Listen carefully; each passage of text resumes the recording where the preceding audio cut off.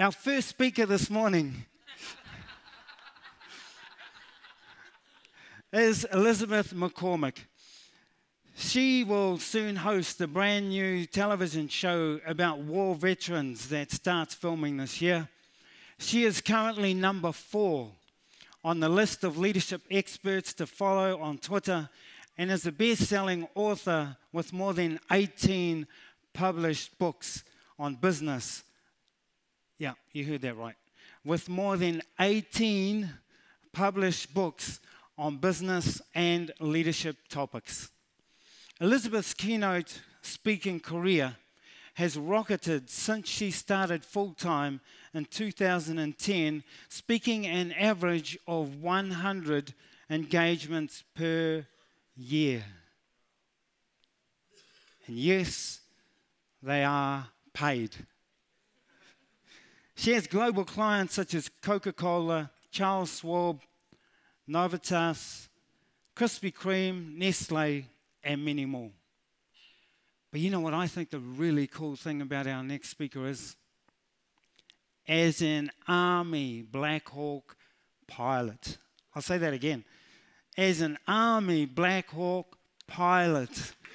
Yeah. Elizabeth flew command and control, air assault, repelling, and top secret intelligence missions, and also transported high-level government VIPs such as the Secretary of Defense. In 2011, Elizabeth was awarded the U.S. Congressional Veteran Commendation. Guys, let's fly to the video.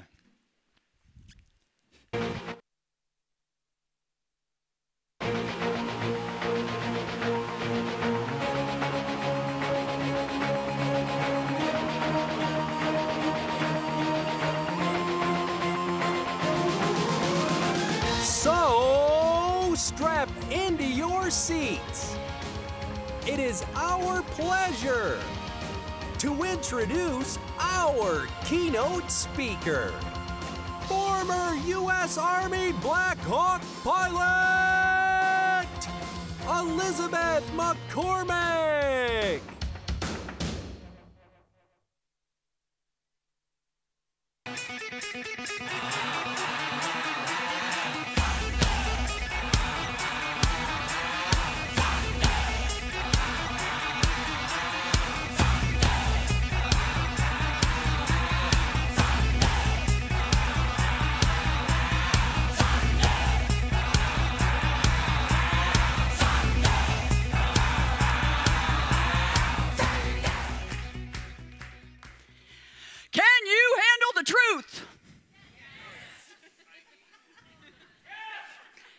I know it's morning, and some of you, your coffee hasn't kicked in yet. But I'm going to require maximum participation this morning. So let's try that again. Can you handle the truth?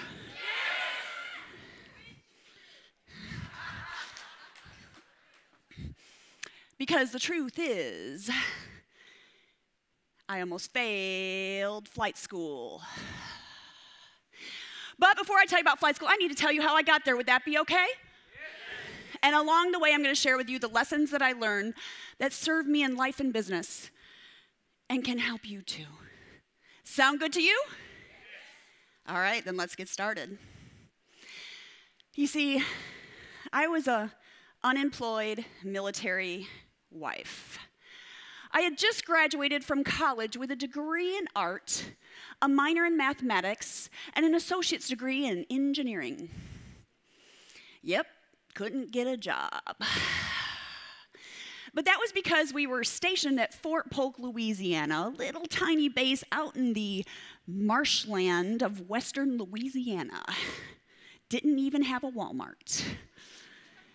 There was nothing there, and I couldn't get a job. Oh, wait. I got a job. Yep, working in a pizza place. 5 years of college. My parents, including my mom, were not proud. So one night I looked at my starter husband. All right, now who else has a starter spouse? Don't laugh too hard. You might still be on yours. And I looked at him and I thought, if he could be in the army, why can't I? So I decided to join the army, but I wanted the coolest job possible. Yeah, I didn't know what that was. So I went on to the base and I asked around. I said, if you could do anything, what would you do? If you had to do it over, what would you do different? And finally I asked, what's the coolest job? Well, in the United States Army, what's the coolest job? Being a pilot. So I said, oh, okay, I'll do that. Didn't know it was hard. Didn't know the Army had only let women into aviation about 12 years before that, and the Army, in all their cautiousness and prudence, they were only letting those women in one at a time. One at a time. One at a time. To see how it worked out. See, I didn't know any of that. I just knew that it felt right. So I went out to the flight line where the helicopters are to research it some more. And as I pulled my car off to the side of that dirty, dusty road, you know how when you get out of the car in the summer and the heat and humidity hits you like an oven, right? It's like, and I got out of the car and walked down the ditch through knee-high grass and got up to an embankment to a chain link fence that protected the helicopters. And I poked my fingers through and gripped that hot gray metal as I looked at the helicopters for the very first time. And I went, yeah! Have you had those moments? Have you had that yeah moment where you know you're in the right place at the right time, doing the right things, helping the right people? If you've had that moment, say yeah with me. Yeah. Yeah, I had that moment. And I had the vision. I had the vision of myself out on that flight line, flying those helicopters, wearing a flight suit that could still fit, thanks to Spanx. It could happen. Here's the thing. I didn't have to know the how to believe. I didn't have to know how it was going to happen to believe it was going to happen. We believe in ourselves, our abilities, our potential. First, we figure out the how along the way. But if you don't believe, do you even see the opportunities that are in front of you? It starts with your belief. I call that being in the potential zone. Because in your comfort zone, you get what you already got because you're going where you've already been. The magic happens in your belief of your potential, the potential of the situation, the potential of your client, and that event and where you can take them. It starts with your belief in that. I had that. I walked inside to talk to the pilots. Didn't occur to me they were all men. They told me the next step to become a helicopter pilot, and the next step was going to the recruiting station. So I need to ask, how many of you have served in your country's military? Please raise your hand high and proud. Yes, please, a round of applause. Let's honor them. Keep your hand up. Keep your hand up. Now, how many of you have had any family member who has served in your country's military forces? Please raise your hand high and proud. Now let's look around the room. Give you a round of applause for the families, too. Because the families serve, too. It's tough on the families, isn't it? Yeah. So let me just fill you in what this looks like. Because when you go to a recruiting station where you sign up to join, when you open the door to that recruiting station to walk in, the fresh air you let in activates their saliva glands. They start drooling. They get really excited. And when I walked in, the recruiter goes, ooh, ooh, ooh, ooh. We have openings for a cook today. Was I not just working in a pizza place? A cook. I said, no. I want to go warrant officer flight training program. I had done my research. I knew what to say. I could say it with confidence. And he looked at me and he said, you can't do that. Now, anytime you are faced with a can't, you always have a choice. You could believe in them, or you could believe in yourself, your abilities, your potential, and the potential of the situation. It is always a choice. So I looked at him, and with curiosity, no attitude, I asked him, why not? Why not? What is standing in my way? I will challenge you to be more curious, to ask more questions, to really find out what's going on behind. And when I asked him why not, he said, well, you need perfect eyesight. I have that. Why not? Well, you need perfect physical condition. I used to have that. I was a little younger then. Why not? Well, you need a college degree. Huh, I almost have 3. Why not? Well, you need leadership. I said, yeah, I have that too. Why not? Well, because,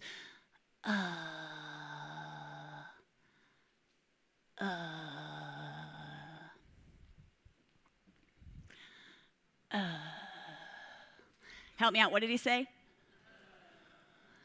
And then I asked him, what did I ask him? And he said, what do you think he said? Yeah. Because of my gender? Because I was a girl, female? How many of you think that's the reason why? He said, you can't do this. Go ahead. It's okay. Yeah. Here is what he said. I don't know how to do that paperwork.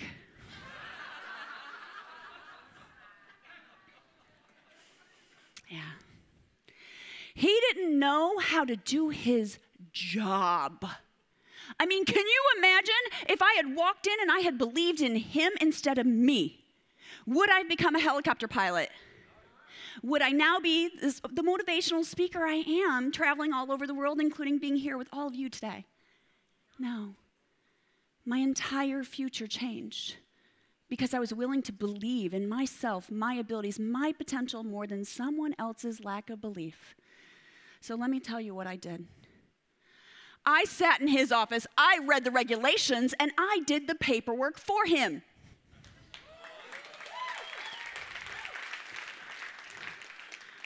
I did his job. Because when it really, really comes down to it, your future is your responsibility. It is up to you. Your business is up to you. It's not up to anyone else, is it? It becomes a you and you in the mirror kind of thing. It's up to you. No one else can make it happen like you. I had to go to the flight doctor to take my flight physical, and the flight doctor looked at me and he said, "Little girl, don't you know flight school is really hard? What makes you think you can do this? You are wasting my time." And I looked at him with my confidence and said, "Sir, I have an appointment. Let's just take the physical." And we did. And when I went to take my testing, I had to take the flight aptitude skills test. They call it the FAST test. It's really slow. The examiner, the sergeant issuing the test, he looked at me and he said, "Young lady." Now, let me just pause here for a second. Gentlemen in the room, let me just fill you in on a little tip, a little bonus. We don't like that. All right? We don't like to be called little girl and young lady. You know, we have names. Please use. Just a little side tip, bonus there. He said, don't you know this test is really... What makes you think you can do... You are wasting my... Y'all have heard this before. I looked at him with my confidence and said, Sergeant, I have an appointment. Let's just take the test. And we did. It wasn't until later that I found out that when my packet had gone to the Pentagon, all those test results, all that paper, had gone to the Pentagon for what they call a selection board, where they determine who is going to get the spots in flight school for the entire United States of America. That when my packet went to the Pentagon, they only had 2 spots, 2 pilots in the entire nation they selected. And I had received one of those.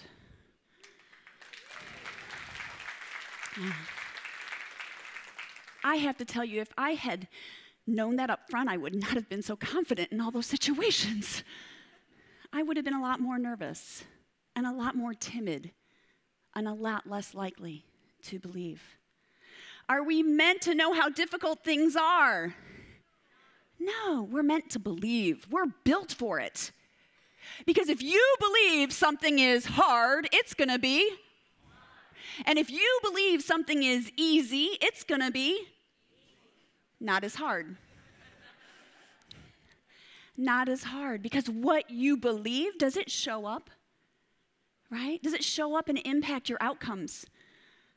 And your outcomes determine your legacy. Yeah. It shows up, what you believe. So I went through basic training. Then I went to Warrant Officer Candidate School, at that time one of the toughest schools the Army had. You see, there was no male or female standard. There was a Warrant Officer standard. Do you think they were lowering the standards for those girls they were letting in? No. I had to meet the same physical standards as the men. How many of you believe men and women are built the same physically? Yeah, me neither. We're not. It's not a bad thing. It's amazing. I talk at a lot of colleges at times, and there are students that say yes. And I'm like, you need to go to class. Please. We're not. But I had to run 2 miles, 3 miles, 4 miles, 5 miles in boots, in gear, next to the men at their pace, not mine. I had to do push-ups up on my toes. No knees, ladies. The same as the men. At the end of that 6-week training course, I could do 83 push-ups. In 2 minutes. Yeah, I used to be really buff. Yeah, not anymore. That's okay. But it was what I had to do. And at that time, I had to push myself harder physically than I ever thought I had within me. It's that potential zone. And then I got to flight school. Aeromed training, aerodynamic training. I had to know the systems of a Huey helicopter. I had to know every single component, what it was called, what it did, what happened if it failed, and what was my emergency procedure to recover for every single component. How many of you can do that for your automobiles? Yeah. It wasn't easy, and I was the only girl in the class. They didn't slow it down for me. And then it was that day. The day we get to learn how to fly. I mean, would you be excited to learn how to fly a helicopter? I'm about to teach you how to fly a helicopter. Are you excited to learn how to fly a helicopter? Yeah. And so you know how it is when you're excited about something? Have you noticed that you walk different? Have you noticed you walk different? It's called the strut, right? We walk the 1/4 mile the whole way like that. And we get in, and I find my name on the list, who my instructor pilot is, and I find my name, and I walk up to the table. Chief Mac, that's what they called me, was Chief Mac. Chief Mac, reporting in. Yes, so excited we get to fly. And he looks up at me from his desk at the paperwork, and he looks up at me, and he goes, oh, great. You see, he didn't believe women should fly. So in order for you to understand what flight school is like, I need to teach you how to fly a helicopter today. So in order to fly a helicopter, you're gonna need both hands and both feet if you're able. So flat on the floor, feet on the floor, both hands and feet. So you can set your paper and your devices down. I promise they'll still be there when you're done. So, ready? So in order to fly a helicopter, the first thing that you need to know is there's a cyclic. The cyclic is a stick. It goes down to the floorboard, up into the rotor systems, and controls the pitch on the rotor blades. Okay, so with your right hand, I want you to extend your right hand straight out with a fist. That is where your cyclic would be in the helicopter. Okay, so it controls the direction. So if you want to go forward, you're going to push it forward and lean forward. Yes, this is the participation part. Lean forward. Now, if you want to go to the side, as a whole room, we're all going to go that way. You want to go to the side, we're going to push and lean to the side. Here we go. Now we're going to go to the other side. And if you want to go back, whoa, whoa, whoa, whoa, whoa, you have a tail back there. You pull it too far back, you hit your tail. That's bad. Don't hit your tail.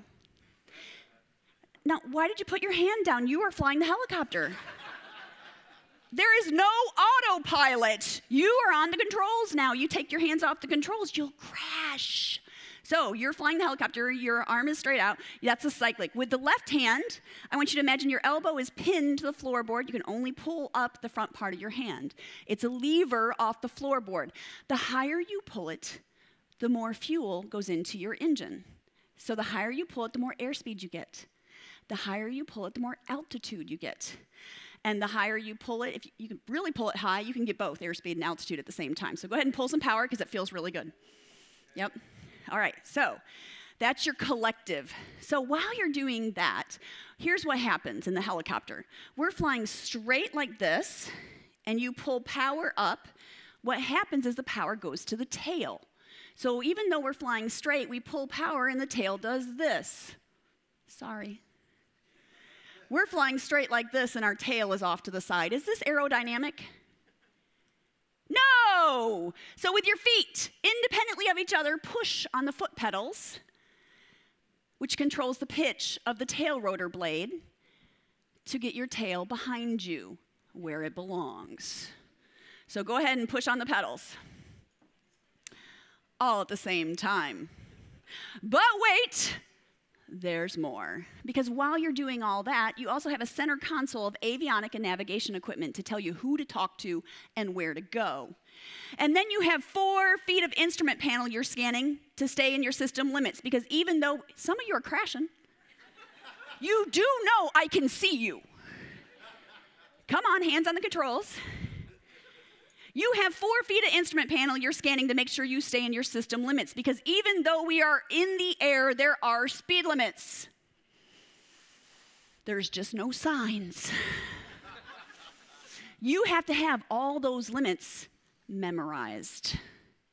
And while you're doing and scanning all that, you also have windows. You have a front windshield. You have a door window right here, and you have what's called a chin bubble window down at your feet. In fact, right now I want you to look down at your toes through the table if you need to, because when you lose your engine, that's where you're going to go. There is no glide in a helicopter. You're going straight down, all at the same time. And so those windows become really important because you don't want to hit a tree or a power line, or another aircraft. Those are bad. Don't hit those. All at the same time. But wait! Because while you're doing that, you have a helmet on. And with your helmet, you have a microphone, and you're talking internally to your crew and externally to air traffic control. I mean, there is no such thing as a quiet pilot. All at the same time. And if you are sitting there thinking, what does that have to do with me? I can see your faces, by the way. Yeah. Every time you walk into your office, even in your pajamas, every time you show up at work in your business, you are in the pilot seat. Is there autopilot? Now maybe Gil has some and with some effort, but you're still piloting the ship, right? Yeah. You are in the pilot seat. There's no autopilot. It's up to you to make things happen. You are on the controls. And it's multitasking just like flying, isn't it? I have to tell you, of any industry I've been in, and I worked in corporate and have done other things, speaking business is the most ADHD business I've ever been in. Because when the phone rings, do you have to answer it? When they need a proposal to make a decision tomorrow, do you need to send in a proposal and drop everything and send that? Okay, the answer to that is yes. Right? Because if they don't get you, who are they calling? The next person on the list. It is up to you to multitask and manage. Some of you look really tired. You can put your arms down now. Yeah, it is up to you. You are in the pilot seat, and there's no autopilot. But flying a helicopter, well, it is kind of like something else. How many of you are my roller coaster fans? Let me see you. Let me see. I have to tell you, I don't believe you. Because if you were a true roller coaster fan, you would have 2 arms up. No self-respecting roller coaster fan does one hand. Let's see ya. Where are my roller coaster fans? Yeah, that's right. So I want you to imagine you're riding a roller coaster and you are in the front car. You know how when you're in the front car, you see everything that's coming, it's really smooth? I want you to imagine you're in the front car of the roller coaster and there is no track. You get to decide where it goes. How high? How low? How fast? Or how slow? To the right or to the left? Which way it should go? That is what flying a helicopter is like. It's really cool. And flying a helicopter, the first maneuver you must learn is how to hover. Hovering is when you're 8 to 10 feet off the ground. I know it's not meters. Off the ground, and the wind whips off the rotor system. It comes down and hits the helicopter, and it buffets the helicopter, and it comes up, and it makes the helicopter aerodynamically unstable. I mean, it is so aerodynamically unstable, it's like the bumblebee that shouldn't fly, but doesn't know any better and flies off anyway. It's aerodynamically unstable, and hovering is the first maneuver you must learn because it's how you get up off a landing pad and you go anywhere. Hovering is first. And hovering requires a very soft touch on the controls. A soft touch is best. But what happens to that soft touch when your flight instructor is screaming at you? You're stupid. You don't deserve to be here. You are wasting my... What makes you think you can do? And my least favorite of them all, he would say to me,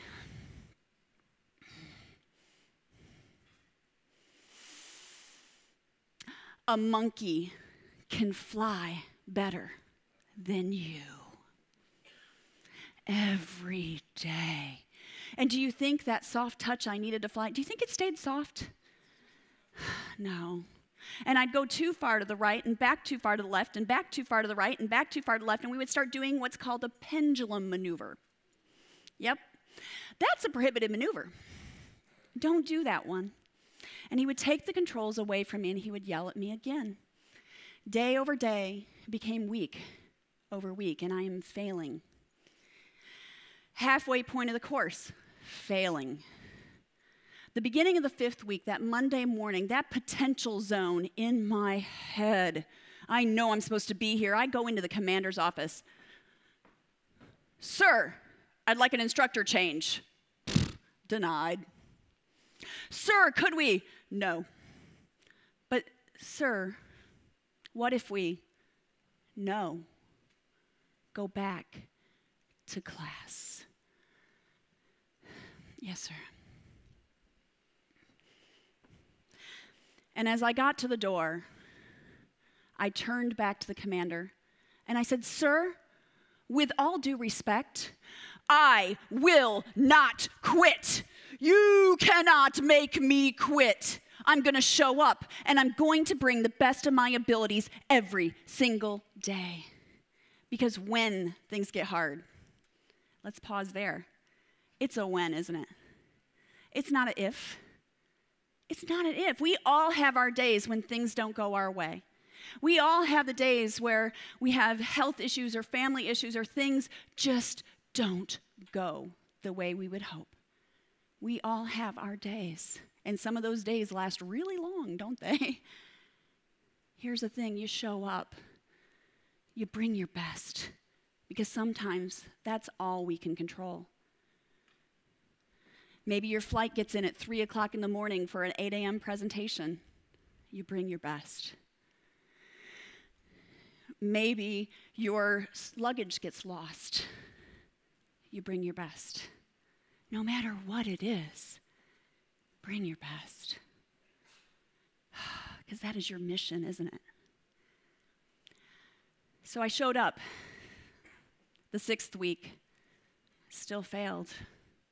The 7th week, there's now only this week, and next week is the final exam, where in aviation it's called a check ride, where we have to prove we can do the maneuvers.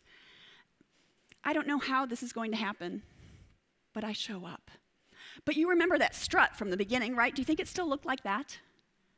No, here's how it looked like, and maybe you can relate to this. It's happened to you before. Very long walk.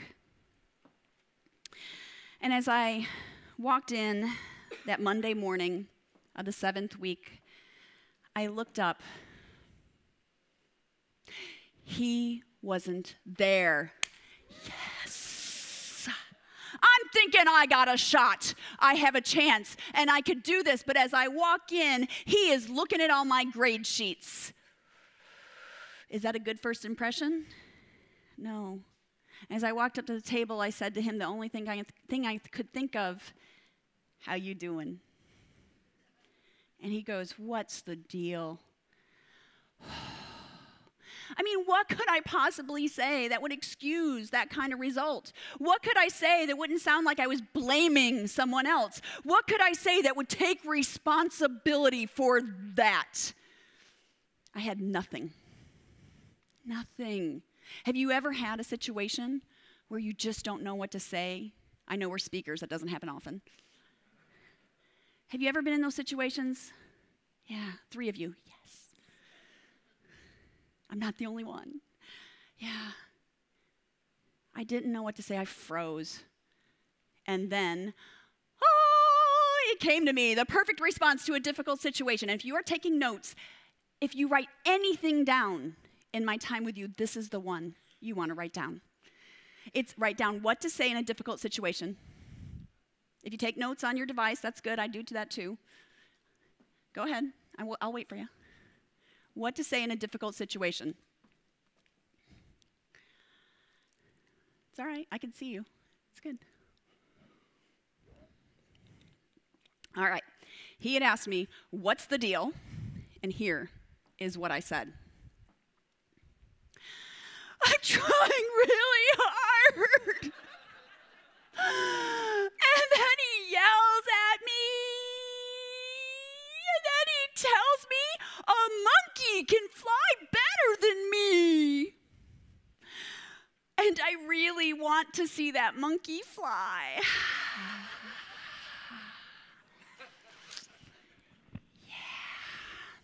Did I mention crying in uniform in the military is really bad? I mean, it is really bad. And admittedly, he's like this. Please stop, please stop, please stop, please stop, please stop, please stop. And I had to stop. And I had to dry it off. And then he looks at me and he says the 4 words I really want you to write down. They're the 4 words to say to yourself whenever things get hard. They're the 4 words to help you stay connected and committed to your passion and why you do what you do that will drive you through hard times. And those 4 words are, do you want this? Whenever things get hard, thank you. I didn't say it, he did. Whenever things get hard, ask yourself, do I want this? Reconnect to that commitment. Reconnect to that passion. Reconnect to the difference that you make because you do. That becomes your legacy.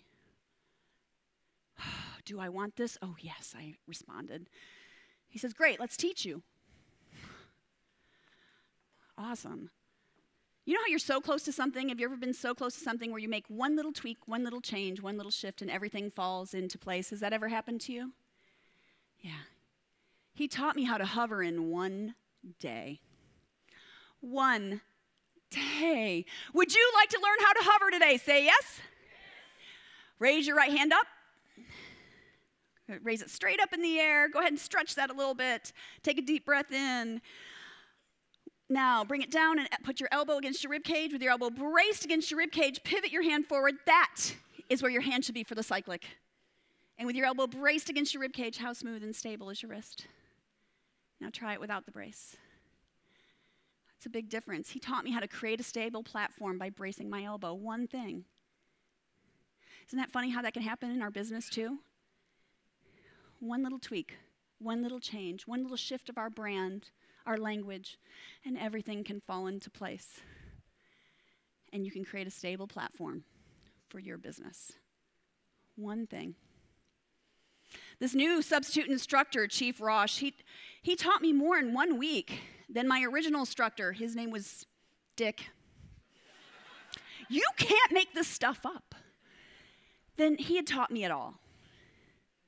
And the next week, when Dick came back from his week vacation going, fail, he couldn't fail me. I knew just enough to pass. But it was ugly. Have you ever had the ugly pass? Do not raise your hand. Just wink at me. I got you. Yeah. Because practice makes. Really? How could it possibly be perfect when all my practice was wrong? We need to shift our paradigm on this. Practice makes permanent. How we practice determines how we perform. How we practice determines how we show up. How we live in our life, how we work in our business every single day has an impact and influence on something tomorrow, doesn't it? So be more intentional, be more focused, be more deliberate, because practice makes. It's a shift of thinking, isn't it? Yeah. Every single thing you procrastinate on does it impact tomorrow? Not a trick question. Yeah. And the things we choose to do impact tomorrow as well. And how we practice our stagecraft. Does that show up when you're on stage? You need to practice everything as if it was for real. Because it shows up in our muscle memory and what we do. Because practice makes last time permanent. It's a shift of thinking. Now, I have time to teach you one lesson. One lesson before I go into the closing story of almost crashing a helicopter. So, I'm going to give you a choice. Would you like to learn about a simple framework for leadership? Or would you like to learn a few things about how I get 100 speaking engagements a year? Which one would you rather have? Shout it out to me, A or B? Oh, I figured that. All right, so let me talk you through the SOAR process. SOAR, and I went ahead and put all of them up on the slide so you can write them down or take a picture of them right up front instead of dripping them in. The SOAR process, this is how I make decisions. Anytime I'm going to make a marketing decision or decide what to do, I run it through these 4 questions. The first one, can I make it a superior experience? That's all about quality. Can I do it in a better way, at a higher quality that makes it a superior experience for the audience, for the meeting planner, right? Because we don't have just one customer, do we? If the meeting planner is happy but the audience isn't, does that work? No.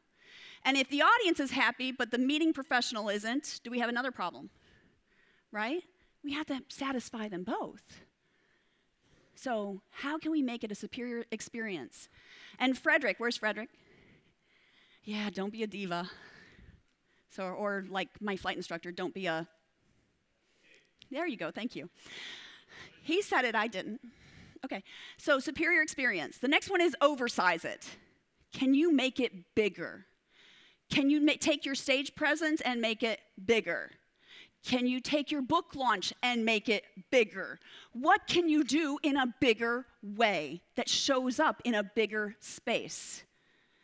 Every single decision, can I make it bigger? Can I oversize it? The next one is accelerate it. Can I get it to market faster? Can I get my book out faster? It's a brand new hot topic.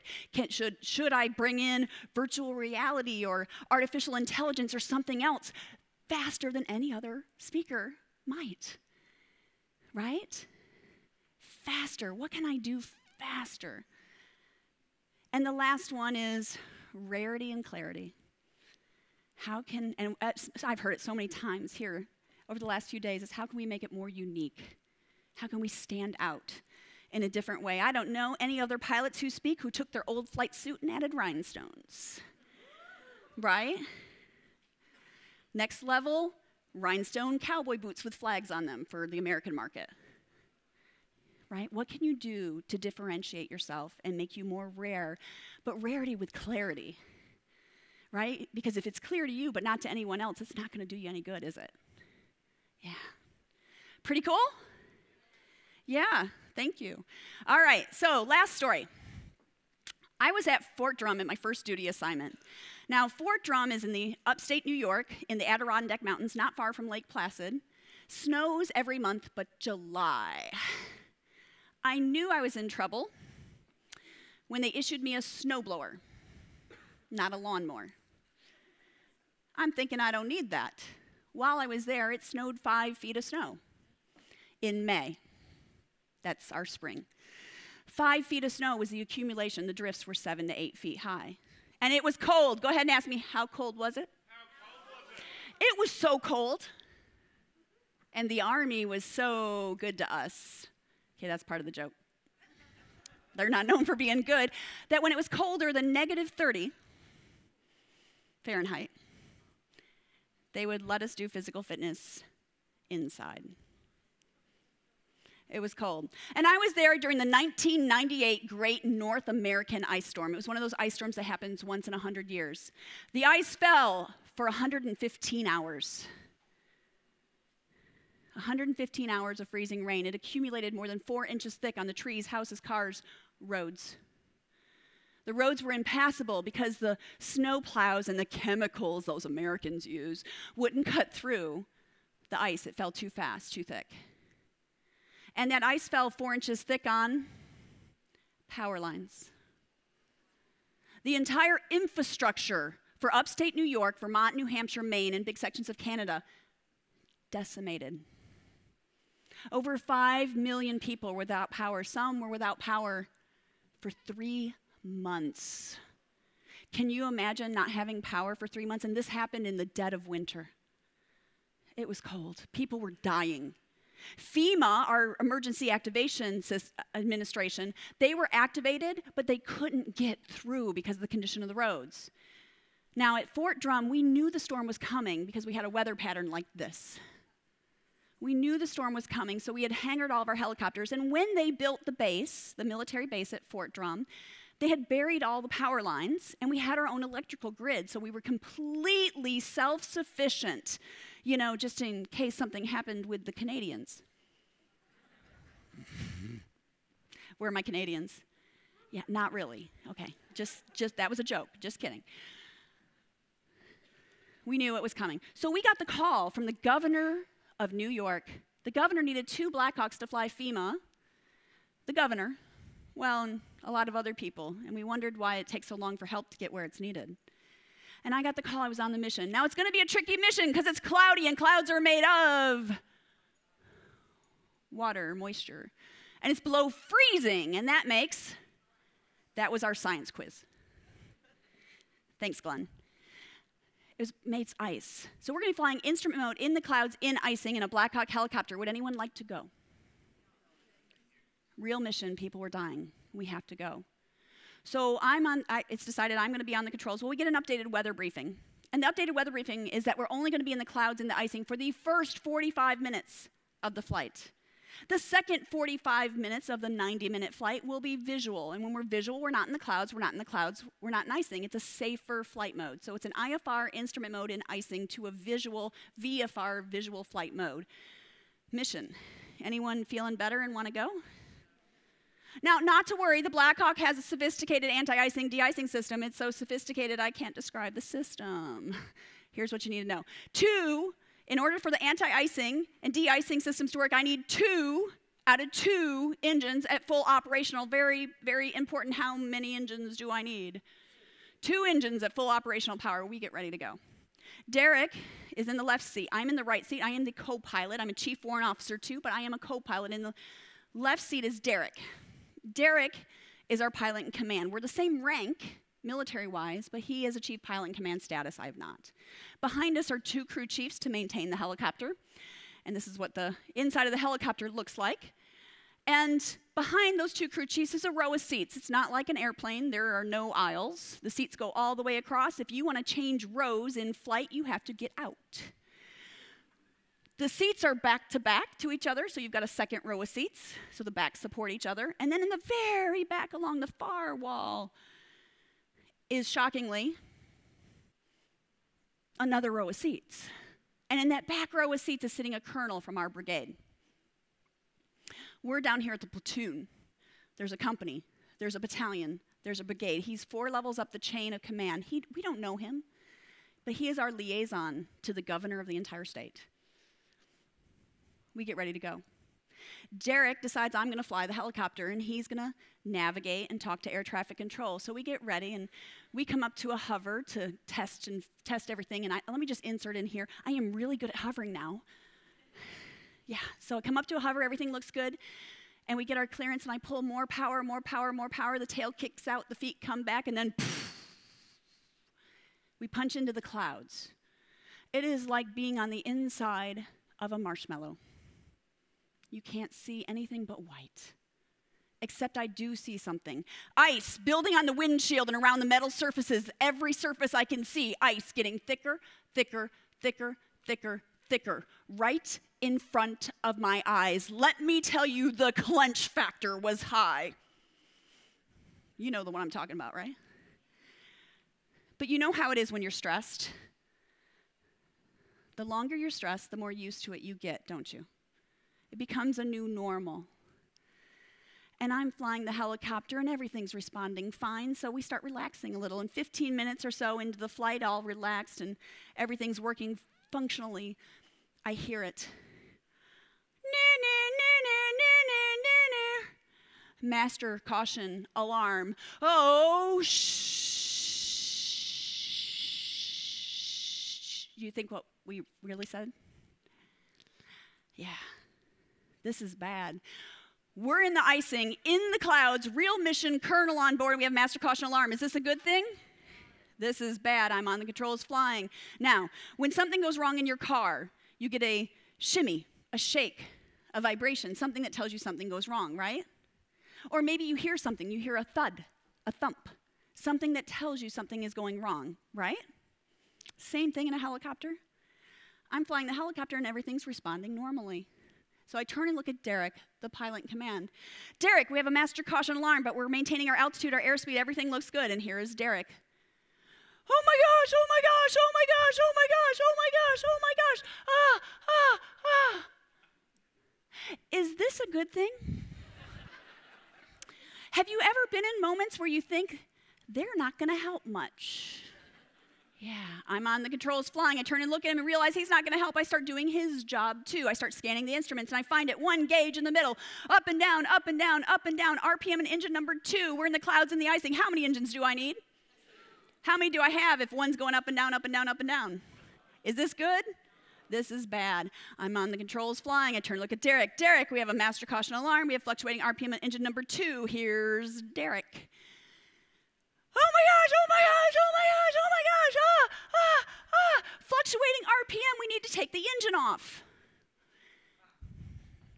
It was at that moment I realized engine number 2 is over my head. Are helicopters loud? Yeah. Engine number 2 over my head was steady. The gauge was going up and down, up and down. The gauge, the engine data goes into a computer. The computer puts it into a gauge. We were okay. We had a chip malfunction in our computer. So I turn and look at Derek, still flying the helicopter. Derek, we have a master caution alarm, fluctuating RPM engine number 2. I know it's a computer chip malfunction. We're okay. Do you think he heard me? What did he do? Oh my gosh, oh my gosh, oh my gosh, oh my gosh. Fluctuating RPM on engine number 2, and he reaches up and grabs the throttle in the ceiling panel to take the engine off. Now, he pulls that throttle back. We lose our anti-icing, de-icing capability. Ice forms on our lift surfaces, and we crash an $18 million at that time helicopter with a crew of 4 and a colonel on board. Let me ask you. I taught you how to fly, right? You're on the controls in this situation. You're the one flying. What would you do?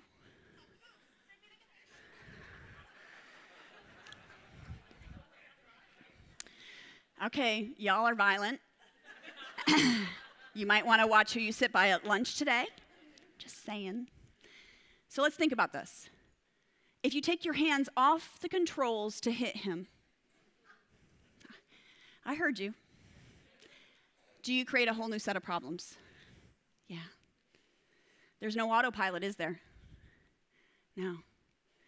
Think about this for your business.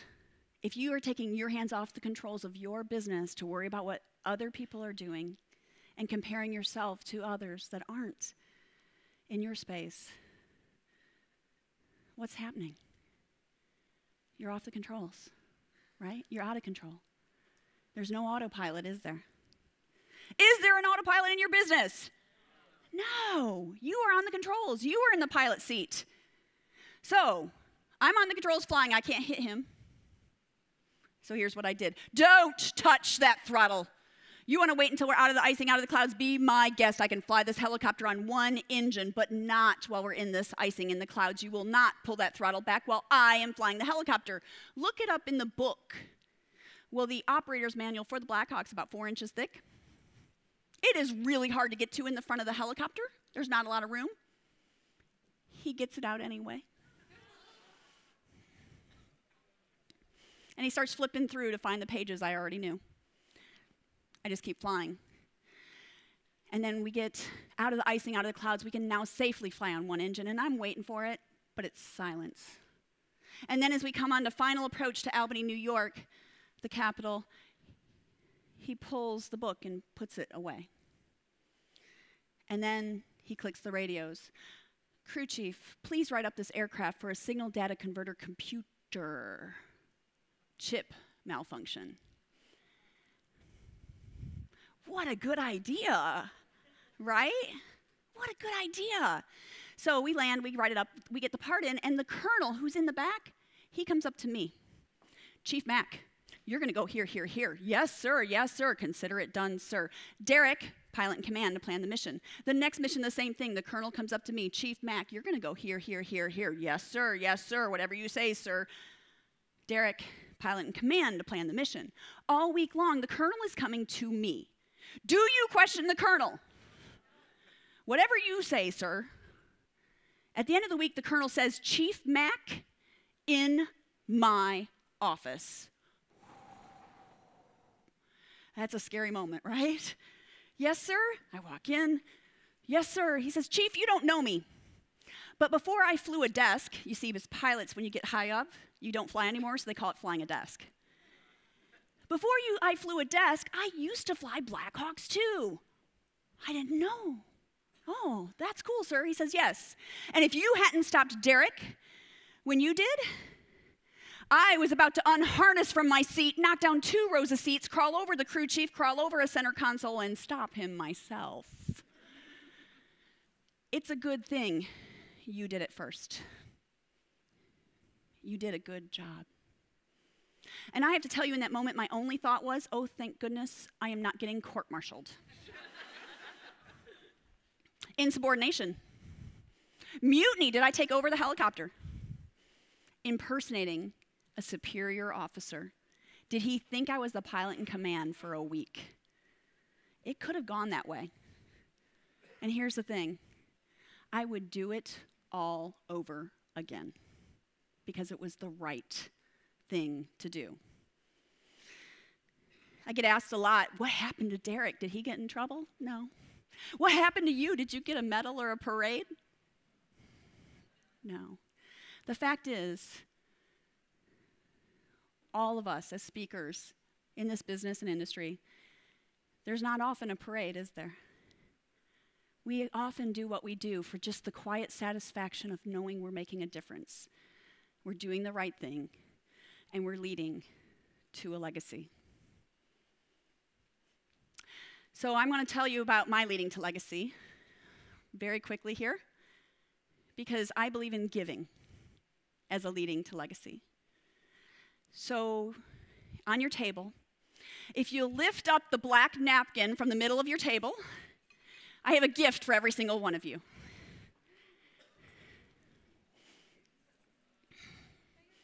It's my book on keynote speaking. Thank you.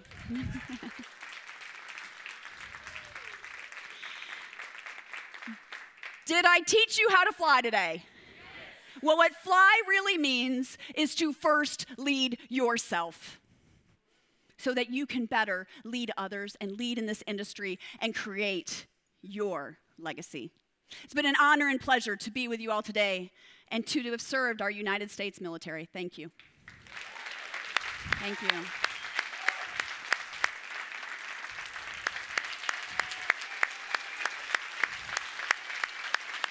Thank you. Thank you, Liz. Thank you. Amazing. Thank you. Amazing. Thank Everything you. I thought it would be. Oh, good. Yeah, that was really cool. Thank you very much. My pleasure. Thank you. Cheers.